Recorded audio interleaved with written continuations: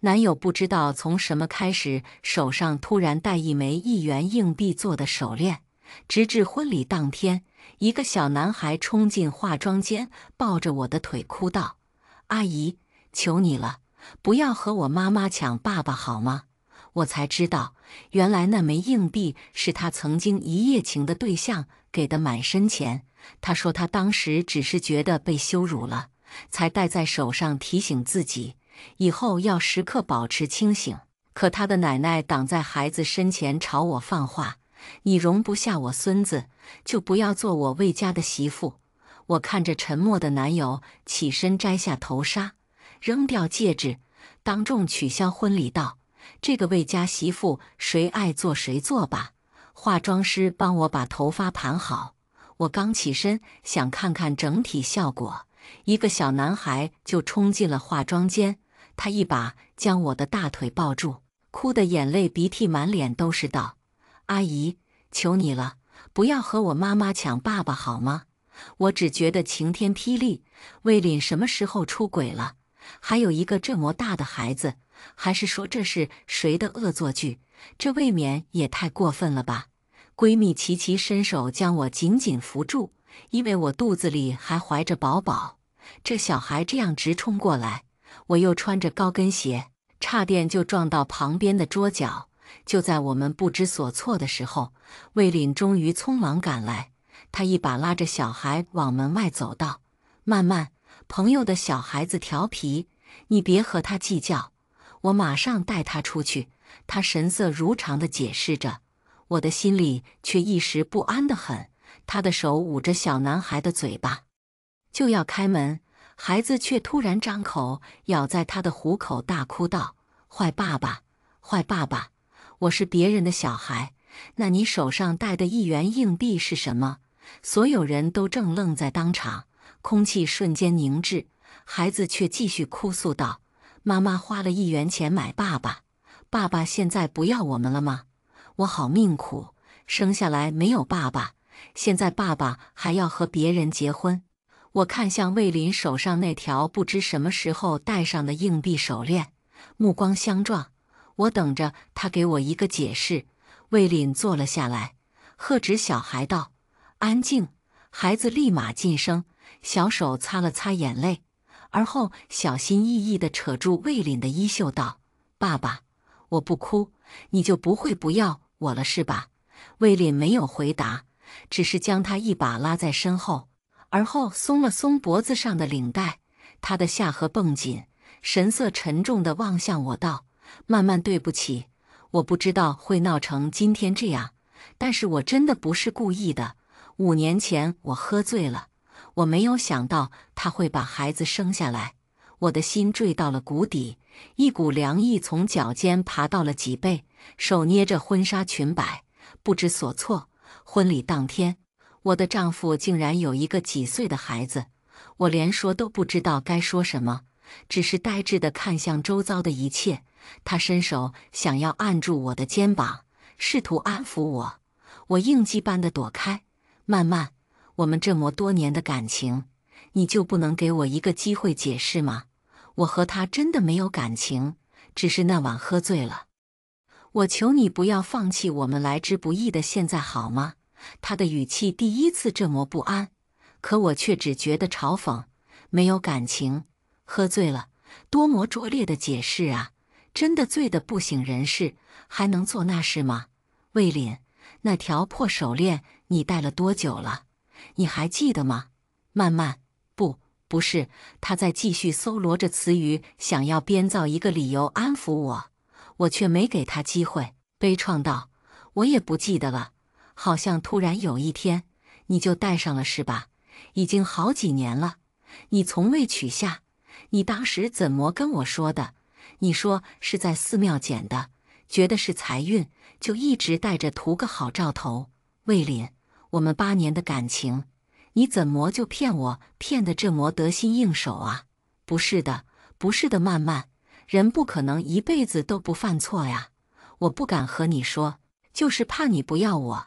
慢慢，我是脑子不清醒，我戴着这个破手链，只是想提醒自己，以后绝不要再犯这么愚蠢的错误。他双眸通红，语气里全是祈求，一边说着，一边张皇失措地去扯那条链子。好一个人不可能一辈子都不犯错，多么理直气壮的理由！我再也忍不住，扬手扇了他一耳光。他不躲不闪道：“只要你可以解气，你想怎么样都可以。”事到如今，他竟然还觉得这件事和我们从前闹的小矛盾一样，只要解气了就行。他有孩子却没有告诉我，一直拖到现在，拖到我怀孕5个月，拖到我们领证，拖到婚礼这天，纸再也包不住火。这和骗婚有什么区别？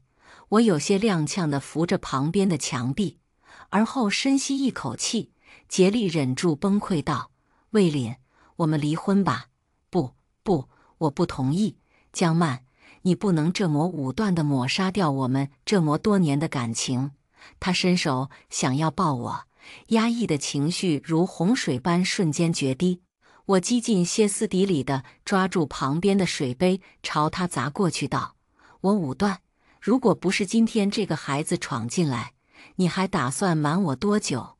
他的额头被我砸得鲜血直流，却好似毫无知觉，只是双眼满是哀求地望着我道：“曼曼，我们已经走到现在了，就算不为了我，为了肚子里的宝宝也好，再给我一次机会好吗？”我突然想笑，笑着笑着，眼泪却控制不住落了下来。呵呵，你还记得我怀孕了呀？为了肚子里的孩子，那你身后的那个孩子怎么办？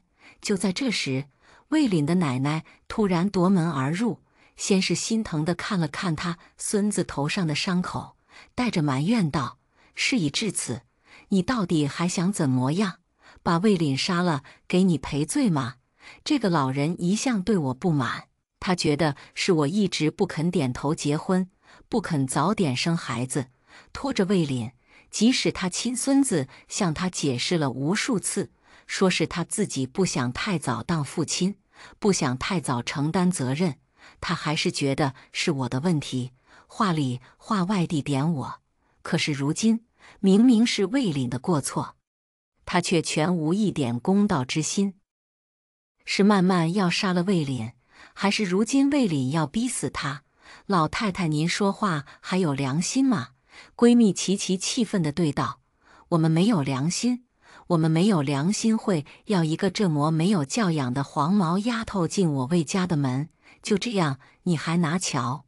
我给你说，江曼，你容得下我乖孙最好，容不下他，那你就别做我魏家的媳妇。”我抬眼看向魏凛，他先是沉默，而后无可奈何般道：“曼曼，孩子是无辜的。”我起身摘下头纱，将戒指扔在魏凛脸上道：“这个魏家的媳妇，谁爱做谁做吧。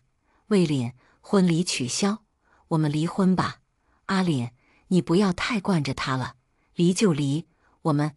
老太太嗔怒地说着，魏凛不耐烦地吼道：“奶奶，你还嫌我不够烦吗？你跟着起什么哄啊？”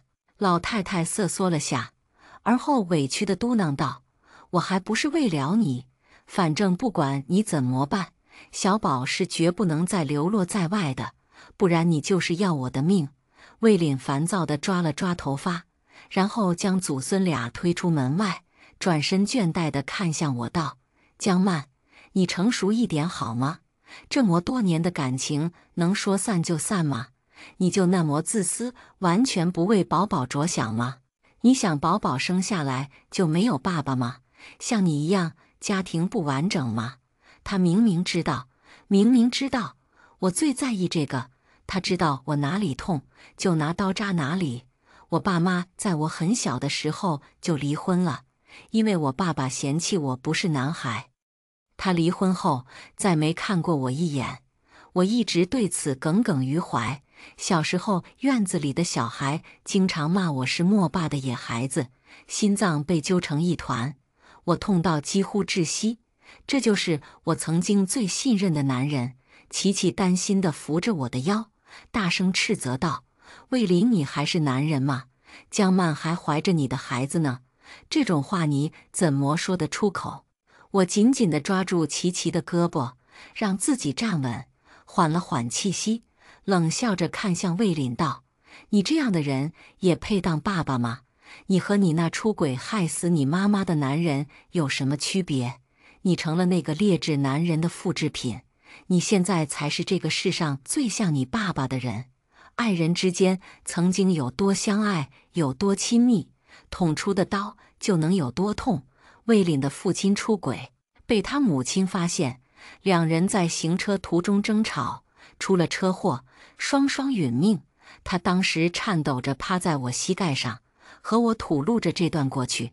他说他父亲是他在这世上最痛恨的人，他说他这辈子最恨对感情不忠的人。可是现在和我说着人这一辈子怎么可能永远不犯错的人也是他，他连曾经的自己都可以背叛。魏凛愣了愣，不可置信地看着我，似乎没有想到我会这样说。他朝我抬手，又无力地放下，最终跌坐在椅子上，落寞地不再说话。激烈的情绪让我肚子抽痛，我拽了拽琪琪的胳膊，这里我已经待不下去了，我也不想表现得多惨多可怜。然后摇尾乞怜般的去祈求一个男人的怜悯。琪琪扶着我离开这里，我妈从一圈圈宾客中朝我跑来，担心道：“怎么了？曼曼？”我刚一开口，声音就已经哽咽，怎么忍都忍不住，眼泪像断了线的珠子一般滚落。妈，魏凛出轨，孩子都有了，岂有此理？这鳖崽子，妈去找他。我伸手拉住他，妈，我肚子好痛，我们先回去好吗？他慌张地拿手给我抹掉眼泪，带着哭音道：“好，妈带你回去，妈带你回去。”我们刚出大厅，突然一个身穿小白裙的女生朝我们追了出来。我妈正去旁边给我拿水，她挡在我面前哭哭啼啼道：“姐姐对不起，我真的不知道，我不知道会这样的，我从没想过伤害你，我不会打扰你们的，我可以带着孩子走。”我的肚子抽痛的难受，身上的婚纱也被汗水打湿，实在无力应付他。如果我今年18，可能还会相信这样的说辞，可我今年28了，他要是真的不想，为什么可以和别人的男友上床？真的不想，为什么不做措施？真的不想，为什么不吃事后药？真的不想，为什么生下一个一夜情的孩子？真的不想。不知道我是个孕妇，受不得刺激，我连骂他的力气都没有了，只是冷声道：“滚！”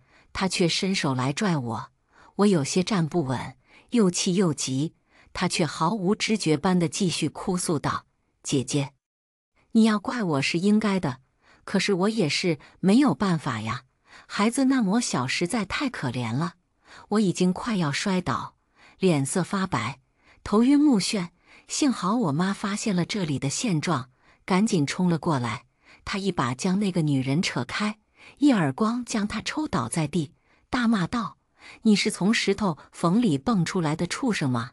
我姑娘还怀着孩子呢，你父母就只教你怎么当小三了吗？”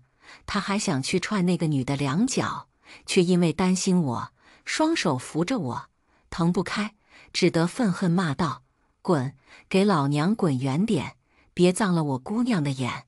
我姑娘要是出事，老娘要活剥了你这个婊子。”这时琪琪的车刚好从地库开了上来，只见我们这里有3个人，抱胸蹲在地上，头发凌乱，楚楚可怜的落泪。我没有精力再搭理他，和妈妈赶紧上车，离开这个是非之地。刚一到家门，我就收到魏玲给我发的微信：“江曼，你什么时候变得这么粗鲁不讲理了？我说了，我和他之间都不想的，你一定要蛮不讲理到这个地步吗？她一个单亲妈妈也不容易的，你自己也是要当妈妈的，将心比心好吗？”我只觉得心脏一瞬间停滞，这就是我爱了整整8年的男人，在他把我们的感情践踏得面目全非后，还可以这样倒打一耙地指责我，说出这样毫无底线的话。我不停喘气，不停深呼吸，心痛如刀绞，每次呼吸都带着尖锐的刺痛，让我难以承受。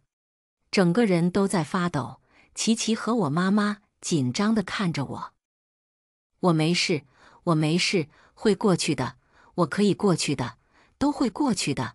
我靠在沙发上，像是对他们说，又像是对我自己说。后面的几天，魏林莫再找我，只是发了一条微信道：慢慢这2天，我们俩都先冷静冷静，等你情绪好了，我再来接你回家。我想直接删了他，手指却停在了界面上。我必须控制情绪，微信也是证据，他不会那么轻易离婚。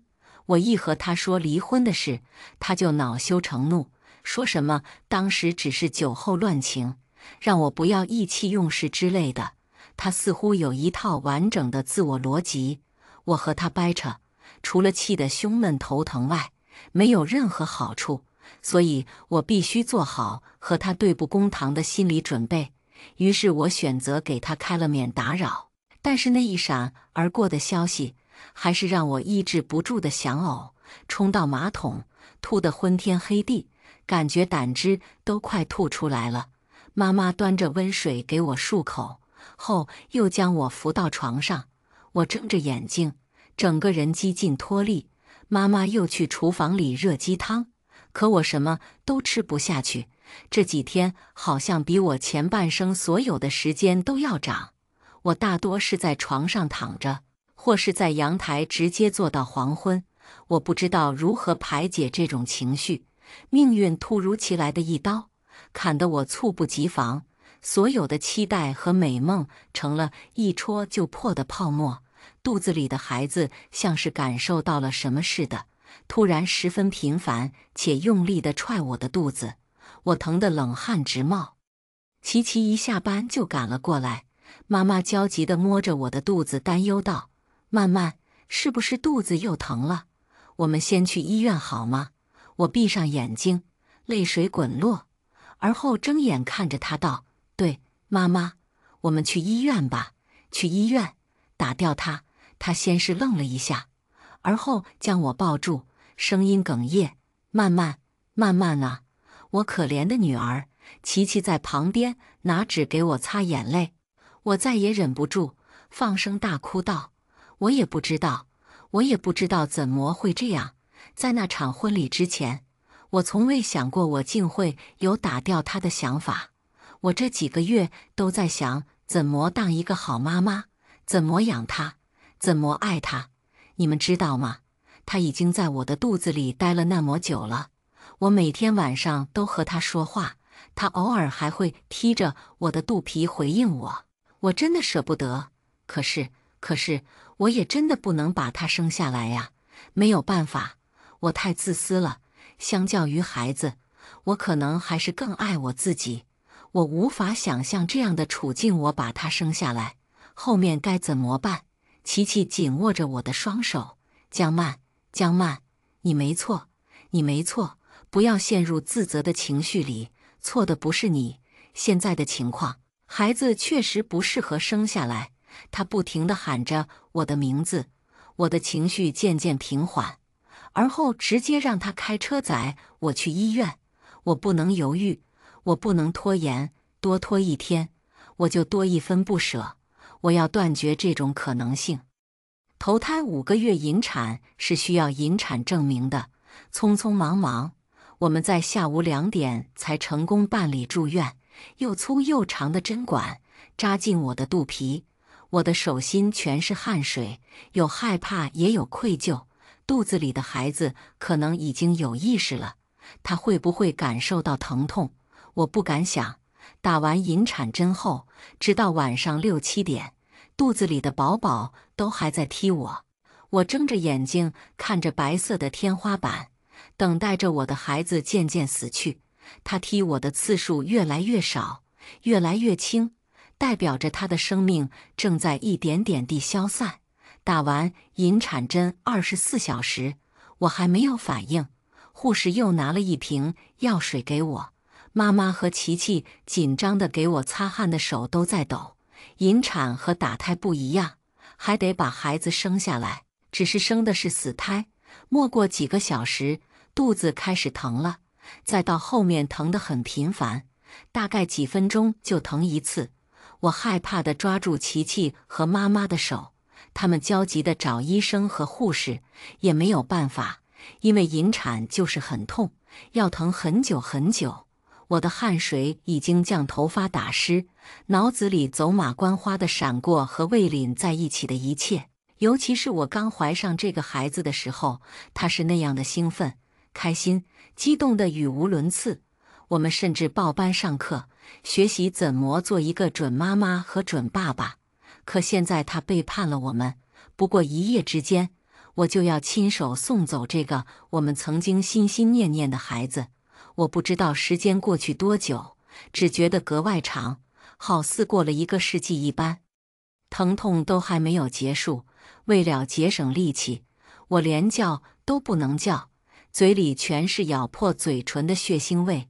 我从未那样的恨过一个人，恨到恨不得和魏凛同归于尽。我自认为这段感情里，我从没有愧对过他，可他却将我害到如此境地。我做错了什么，以至于我要承受这些？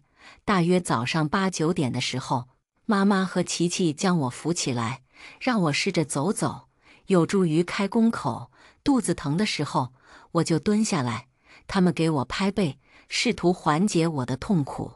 我死咬着牙齿，忍着那样不间断的痛苦，泪水却好像已经流干了。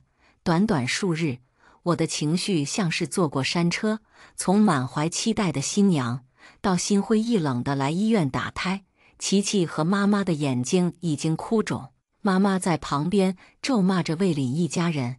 我茫然地看着这一切，只觉得恍然如梦。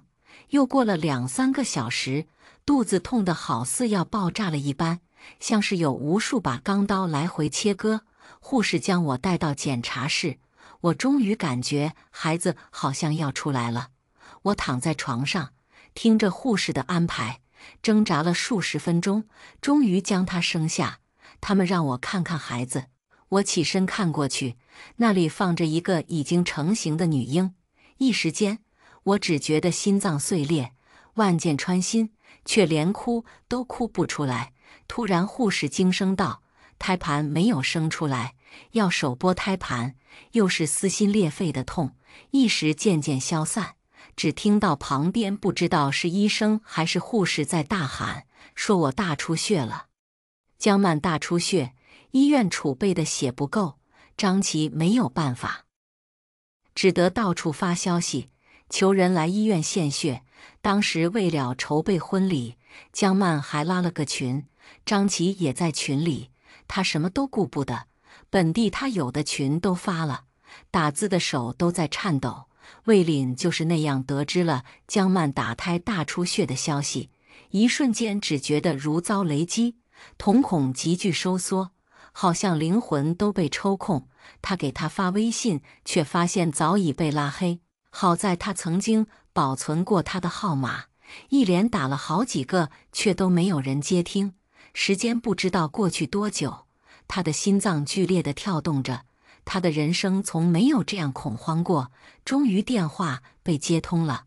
张琪，你发那个是什么意思？什么意思？魏凛，曼曼要是出事了，你这种人一定不得好死。电话被瞬间挂断，再打过去，又是无人接听。魏凛只觉得脑子里一片空白，下意识地朝车库跑去，速度踩到极致。那家医院离江曼家近，但和他的距离横跨了半个市。平时觉得还好的路程，不知道为什么突然变得这么长且拥堵，好像怎么都开不到尽头。明明车里开着空调，他却急得满头大汗。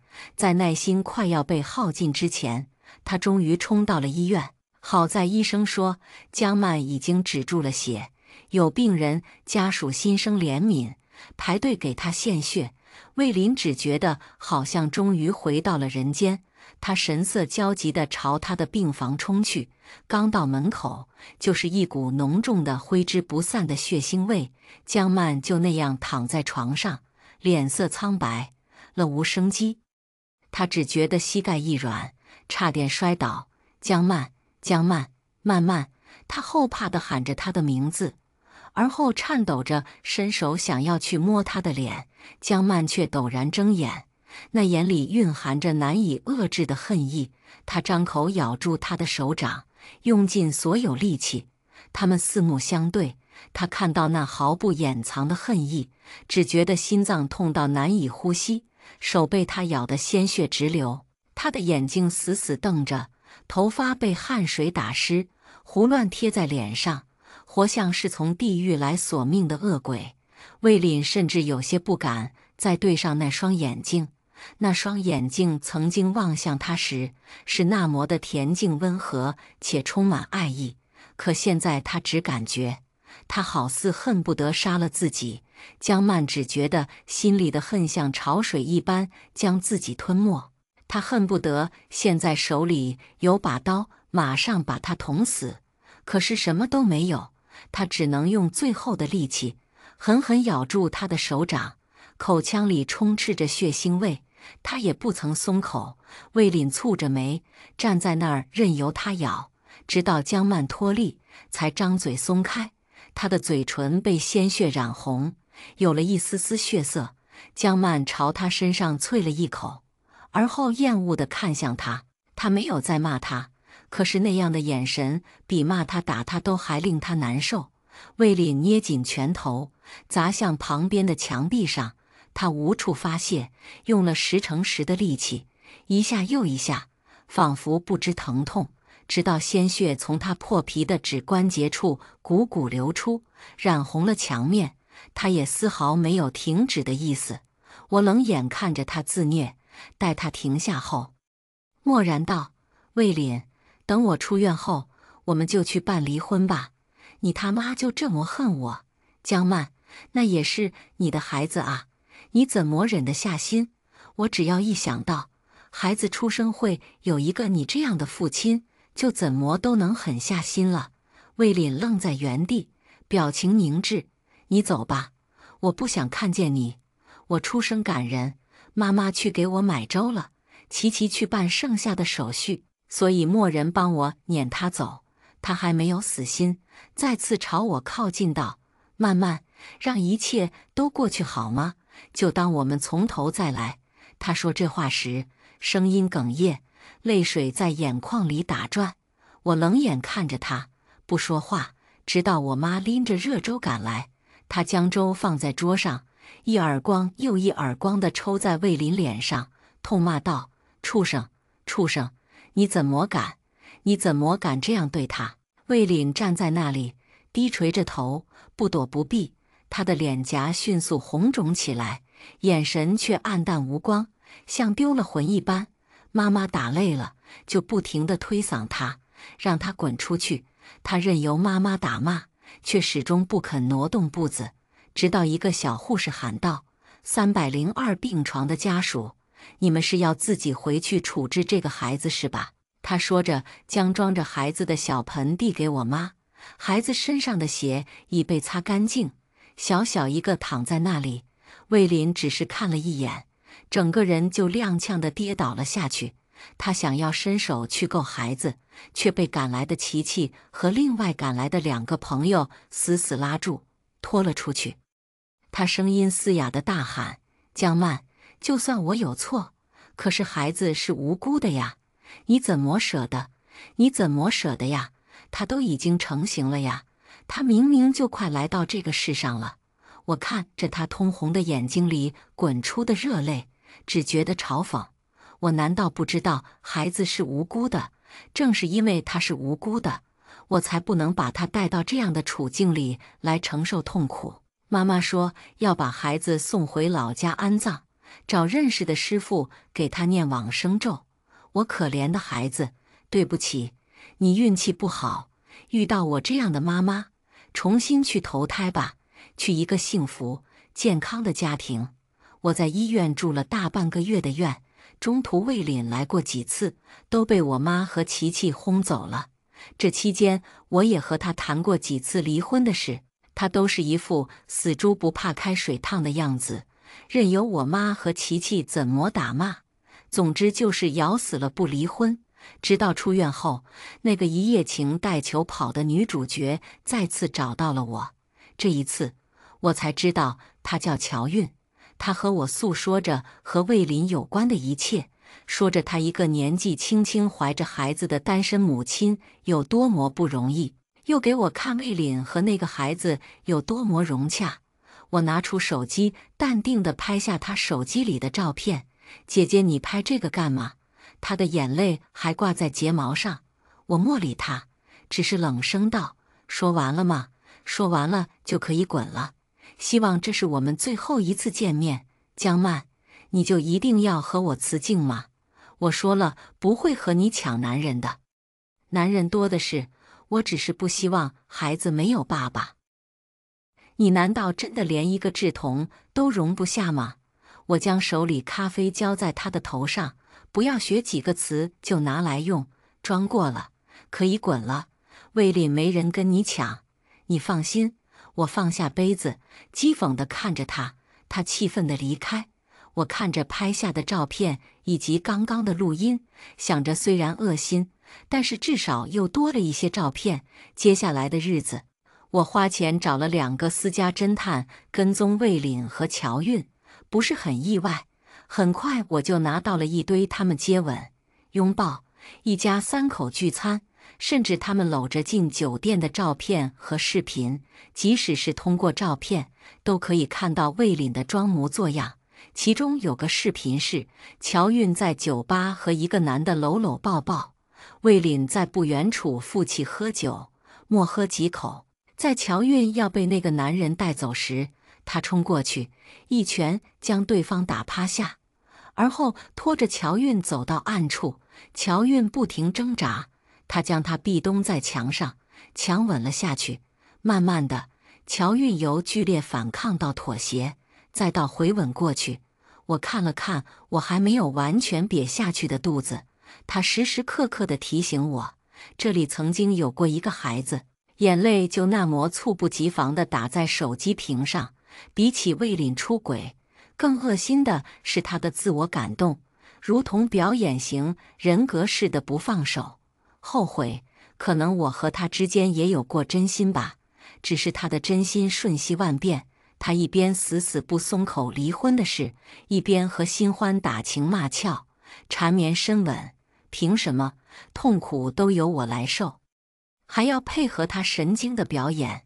一想到他和别人一夜情后，还可以装作若无其事地和我在一起5年，我都觉得恶心反胃。其实他谁也不爱，他只是一边享受一夜情的刺激，又一边耗着我，且努力说服自己和他那个父亲不同。收集的证据差不多够了，我没有再执拗地和他纠缠，等他同意，而是直接一纸诉状起诉到法院。不仅如此，网上还开始流传我和魏凛离婚的消息。魏凛家里的企业最开始是传统的服装行业，他爸妈走后，他奶奶带着幼小的魏凛勉强将其撑到他毕业。我们认识的时候，那个厂子已经在破产边缘徘徊了，是我给他当模特，拍视频带货、直播，才慢慢把公司做起来。我们是网上很有名的情侣博主，这些消息一经传出，不用我放证据，就有心人拍下他和乔韵暧昧不清的视频和照片，包括那个孩子。魏琳给我发消息，怒骂我连孩子都不放过，他看起来气得不得了，说离就离。我连1天都不想和他纠缠，当即将他约到民政局。进大厅的时候，他又想反悔。我嘲讽道：“怎么又不爱你的孩子了？不要让我看不起你呀！”他没有回对，而是神色黯然地将门推开。民政局的工作人员告诉我们有30天的冷静期。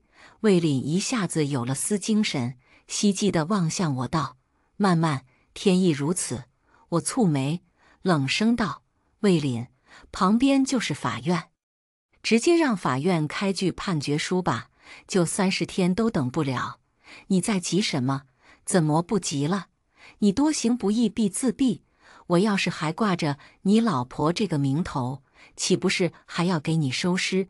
魏凛的脸瞬间僵硬，而后满眼都是难以置信道：“江曼，你咒我？怎么？以我们如今的关系，难道我还要祝福你吗？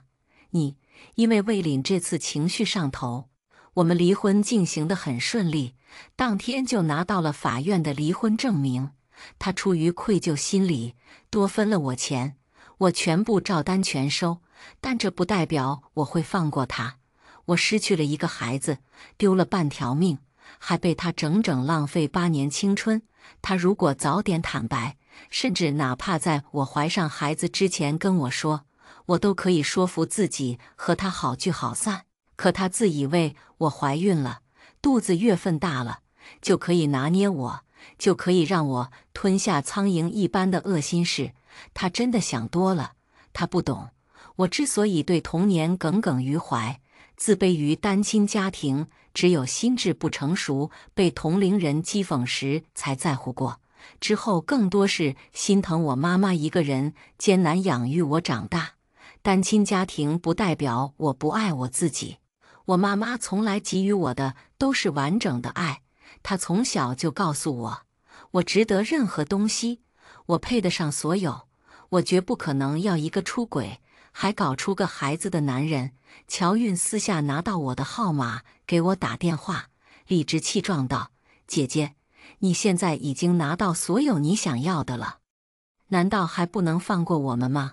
网上的事你至少解释下吧。”“好啊。”我勾唇笑道。“什么？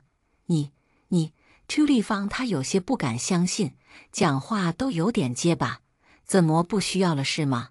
我挖苦道。“不是，我就是。”哭腔断断续续地从电话里传来。“姐姐，祝你幸福。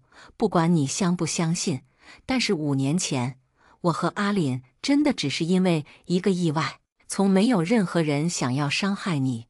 至于小宝，他更是无辜的。他们真的很般配，一样的表演型人格，一样的自以为是，一样的自恋。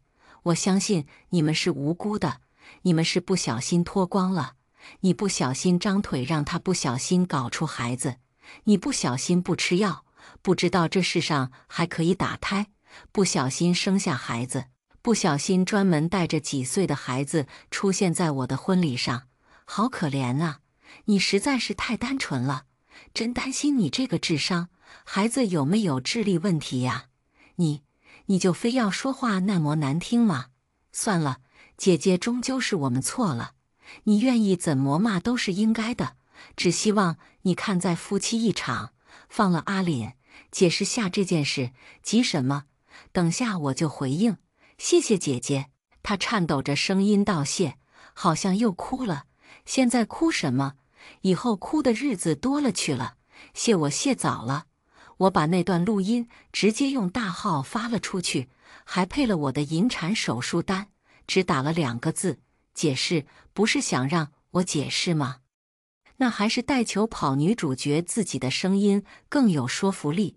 这条音频直接在网上爆了，因为它足够猎奇、离谱，又是桃色新闻，简直符合起量的一切特征。谩骂声席卷了卫视企业的所有账号。不会吧？不会吧？真把自己当带球跑的女主角了吗？怎么又无辜了姐？是你自愿不让人戴套的吗？如果不是，那他就是强奸了。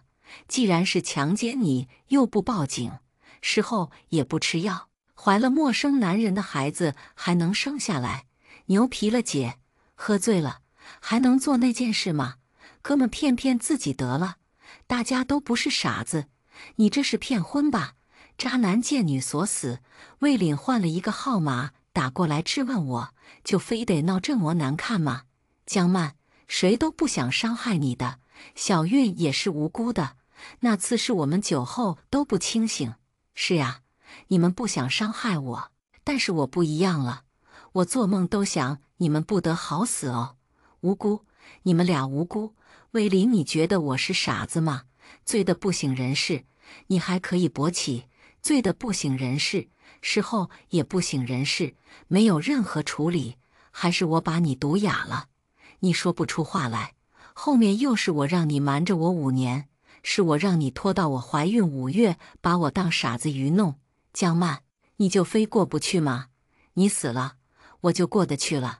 我只要想到你还活着，我都觉得生不如死。我直接将电话挂断。吵架已经没有意义，要让他真的出血，要毁掉他最在乎的东西，要让他和我一样痛苦，不，要比我更痛苦10倍，我才过得去。我是那样信任他，全心全意地帮他，事事为他考虑。他不喜欢的应酬我帮他应付或推掉。他胃不好，吃不得辣，我一个南方姑娘和他一起吃饭，菜里再没现过辣椒。他公司缺资金，我拿出自己的积蓄，还借遍了朋友。他那个奶奶刁钻刻薄，说话总是带刺，我怕他为难，向来都是能忍则忍，小心讨好。我想着，反正我不和他奶奶一起生活，我想的是我要嫁的是魏林这个人，我想的是只要我们心在一起，我们就会越过越好，我们就会越来越幸福。结果呢？最后我得到了什么？得到婚礼现场，他一夜情搞出来的儿子抱着我的腿，哭着求我不要抢走他爸爸。我的脸面，我的尊严，连同我母亲的，都被他们一家踩在脚下碾压。我怎么过得去？我打开电脑，看着手里的新合约，快速审阅、接洽。这段时间，这么大的流量，多的是魏家的竞争对手想要和我合作。我不敢休息，我只要一闭上眼睛，就是我孩子血淋淋的身体。我以前最怕热了，但是现在我多吹几下空调都会冒冷汗。我在这里痛不欲生，他们在那里悠闲有趣地玩着感情游戏，享受着我当初帮助魏凛辛辛苦苦打下的事业。凭什么？这世上哪有这么好的事？互联网是21世纪最神奇的东西，它可以让一个濒临破产的企业东山再起，也可以让一家风头正盛的公司转瞬成空。最近魏凛应该会很头疼，网上退货的客户一波接一波，线下毁约的合作方也层出不穷。离婚后，我又拿走了大量流动现金，不过短短半年，他就已经负债累累。中间他打过无数次电话来求和，电话我很少接听，只有偶尔心血来潮开着免提，一边逗狗一边听听他过得有多惨有多难。也只有到了这个时候，我才好像真的感受到了他所谓的后悔。我受的苦痛，他哭几滴眼泪，说几句狗屁话，算什么后悔？他只是后悔没有藏好，被我发现了吧？要他自己跌落谷底，才会真的痛。不过人倒霉的时候，厄运总是接踵而至，也有可能是他的报应来了。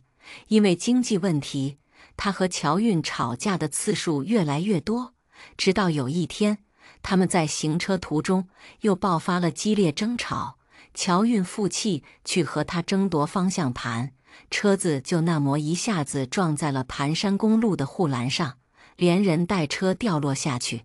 所幸下方是茂盛的田野，他们都保住了一条命，只是魏凛不小心伤到了下面，再不能有孩子。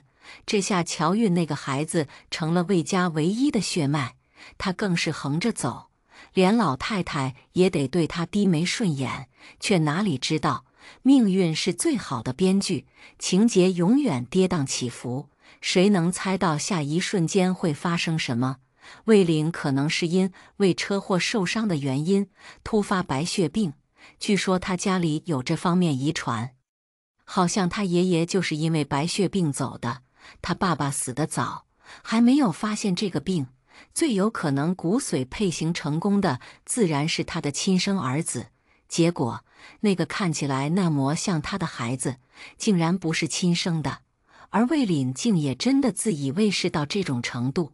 这么久都从未做过 DNA 鉴定，老太太气得背过气，昏厥了过去。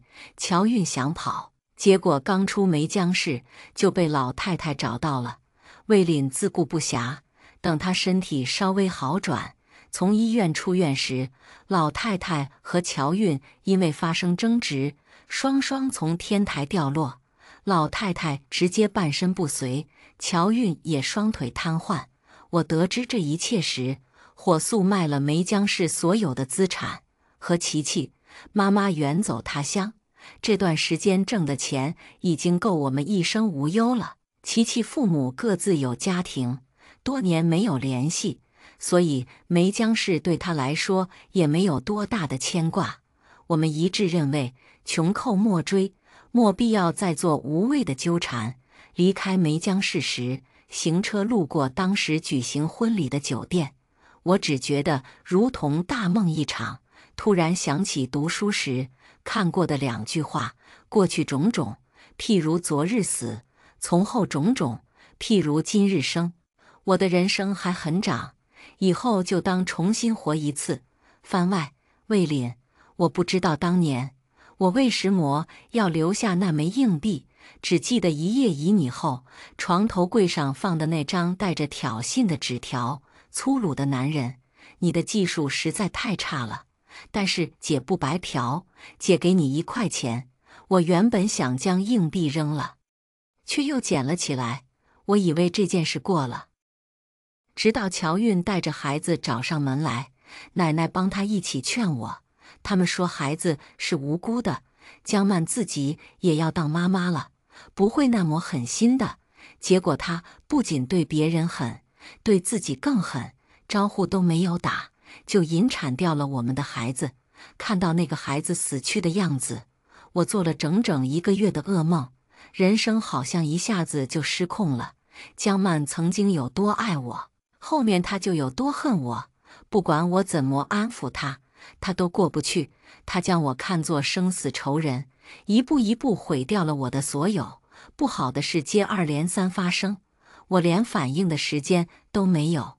刚出院就接到了奶奶和那个女人一起掉下天台的消息，公司彻底破产，孩子也不是我亲生的。我因为这出闹剧，失去了我的亲生孩子，失去了江曼，失去了所有。我的人生一片混乱。那个女人被她的家里人接走了，我这才知道，原来她一夜情的对象不只有我。她分不清是谁的，只是因为和我长得像，就直接想把孩子扔给我。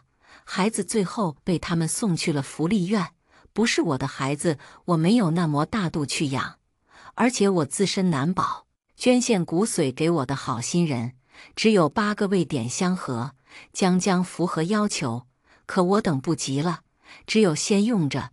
这意味着我的排斥反应会很大，我每天都要吃很多药。奶奶半身不遂，我没有钱请护工，又要去上班，我最后实在没有办法，只有放下尊严去求江曼。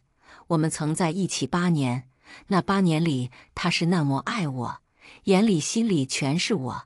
我想他看到我的惨样，应该出气了吧？出气了，就看在曾经那一点点的情分上，稍微帮我一点点可以吗？尊严换不来饭吃，我连活着都需要很大的力气，死都不敢死，因为奶奶只有我了。可梅江市竟再无她的踪影，她彻底消失了。多狠心的女人啊！可我现在拿她毫无办法，连她的一点消息都得不到。奶奶又撑了7、8年，终于走了。这个世上只剩下我一个人，我再没有活下去的动力。我开车去爸爸妈妈离开的地方，寂静的夜里只有我一个人。梅江市最近一连下了1个多星期的暴雨，车行驶在朦胧的雨雾里，我看不清。突然我好像看到了我爸妈在车上吵架的样子，他们回头看向我，眼前一片昏花，我也从他们当初出事的地方掉了下去。这里同我和乔运的那场车祸地点不同，下面是深不见底的悬崖。那么短的时间里，我的脑子里画过很多画面，最后定格在我躺在江曼腿上哭的时候。那时的我咬牙切齿地说，是他出轨，是他背叛了家庭，是他管不住自己，所以他死不足惜。